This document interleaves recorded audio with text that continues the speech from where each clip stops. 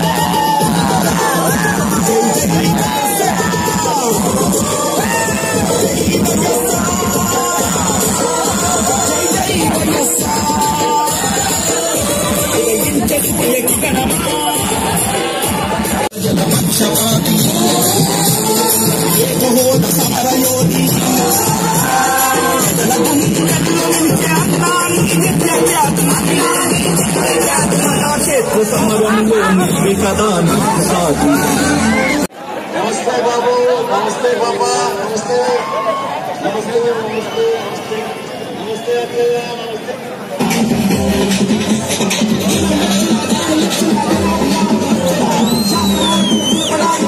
अर्जी इच्छी दानी तरवात ముఖ్యంగా మన పల్నాడు ప్రాంతాన్ని ఎవరు కూడా మన వైపు చూసిన పరిస్థితి లేదు. గతంలో కాంగ్రెస్ పార్టీ ముఖ్యమంత్రిగా చాలా మంది చేశారు. అలాగే తెలుగుదేశం ముఖ్యమంత్రి కూడా చాలా సంవత్సరాలు కూడా ఈ రాష్ట్రాన్ని ఏలిన పరిస్థితి మనం చూసినాం. కానీ 2004లో స్వర్గీయ రాజశేఖర రెడ్డి గారు ముఖ్యమంత్రి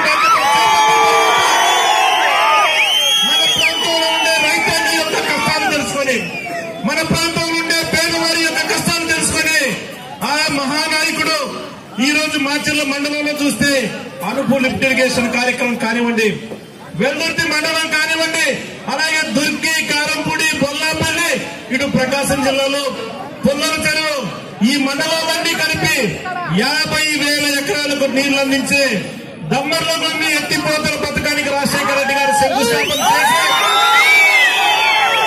ఈ మండలాలకు కూడా నీరందించాలనే ఉద్దేశంతో ఆ నాయకుడు మాట ఇచ్చి పని మొదలు పెట్టిన తర్వాత మన దురదృష్టవశాత్తు రాజశేఖర రెడ్డి గారు చనిపోయిన తర్వాత వచ్చిన కాంగ్రెస్ పార్టీ ముఖ్యమంత్రి కానివ్వండి, ఎవరు కూడా పట్టించుకునే పరిస్థితి లేదు.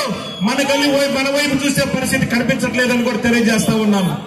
ఈ రాష్ట్రంలో మనం ఏం చేసినా కూడా అడిగే పరిస్థితి లేదని జగన్మోహన్ రెడ్డి గారిని హత్య చేయడానికి కూడా చంద్రబాబు నాయుడు గారి నాయకత్వం నాయకులు దుర్మార్గమైన ఆలోచన చేసినారని అంటే ఈ తెలుగుదేశం ప్రభుత్వం ఎంత స్థాయిలో దిగజారుతుందో కూడా మీ అందరూ చూస్తా ఉన్నారు. నేను చెప్తా ఉన్నాను, మీ అందరి సాక్షిగా నేను చెప్తా ఉన్నాను, జగన్మోహన్ రెడ్డి మాటగా నేను చెప్తా ఉన్నాను. ఖచ్చితంగా రాబోయే 4 నెలల్లో జగన్మోహన్ రెడ్డి గారిని ముఖ్యమంత్రి చేసుకొని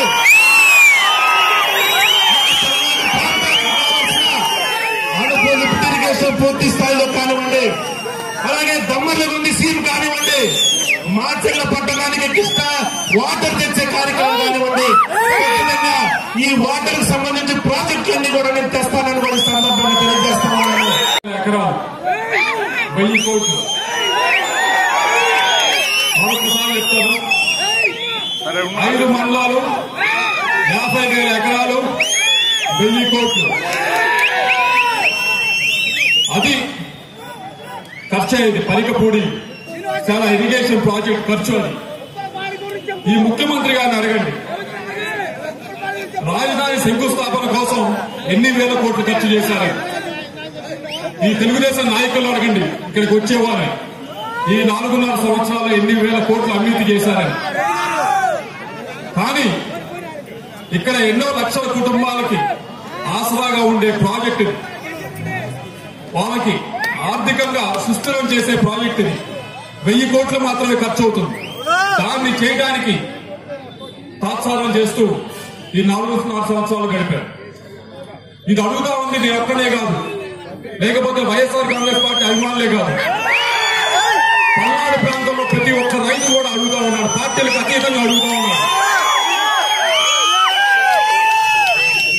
నాగార్జున సాగర్ కుడికాలం వస్తుంది, మీకు 2 పంటలకు నీళ్లు ఇస్తామని చెప్పి మెట్ట పంట వేసుకుంటే కూడా వారు తీసేసి వరి నాటారు.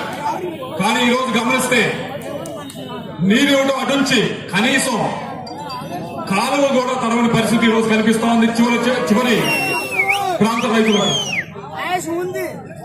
కేవలం ఈ 4.5 సంవత్సరాలు తెలుగుదేశం పరిపాలన ఎలా ఉంది అంటే, మనం ఒక ప్రాజెక్టు ప్రకటించామా, అది ఈ పేపర్లో వారికి 2 తోక పత్రికలు ఉన్నాయి, ఆ 2 తోక పత్రికల్లో మేము రాయించుకున్నామా, ఆ రాతల్ని ప్రజలు చదివారా, చదివితే ఆ ప్రాజెక్ట్ అయిపోయినట్లే అనే విధంగా ఈ 4